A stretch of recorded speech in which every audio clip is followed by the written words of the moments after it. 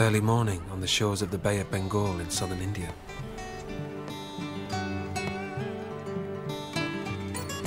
These fishermen have some fierce neighbours. Set back from the beach under the trees is an extraordinary refuge, the Madras Crocodile Bank. I think that's also maybe do that before the mornings. Yeah, and jaws we have to do. But I kind of worry about it because there's such a little space you can only sort of... Father and son team Ram and Nikhil Whitaker are out troubleshooting. Probably 2 days. It's the dry season, and as usual there are lots of problems to solve. It's about as low as I've seen it, you know, for this time of March, and I think dredging's got to start now.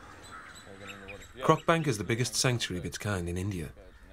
Spread over 8 acres, it houses over 3,000 crocodiles. Its 25 pens are packed with crocs of all ages. Shall I do the honors? Yeah, why don't you grab one? Young crocodiles are kept apart in the nursery. How big are they anyway? About a meter almost. Not bad at all. Yeah. They need hands-on attention, even if it's not appreciated.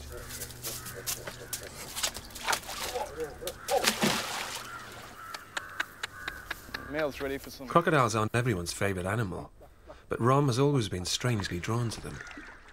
I'm not sure how it started, but it started very young that I was collecting snakes and little lizards and stuff, and almost grew with me, and it's just an endless fascination, which is kind of hard to explain.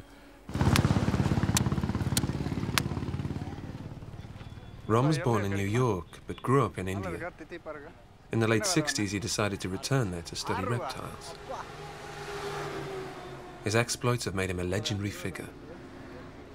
Well, I was raised in southern India, so it's perfectly natural for me, as far as I'm concerned, to settle here. And it has all the elements that I love. The warm weather, and plenty of reptiles, good people, good hot food. At that time, all 3 species of Indian crocodile were close to extinction. In the early 1970s, I carried out some of the first surveys of crocodiles in India, in the few wild habitats that were left.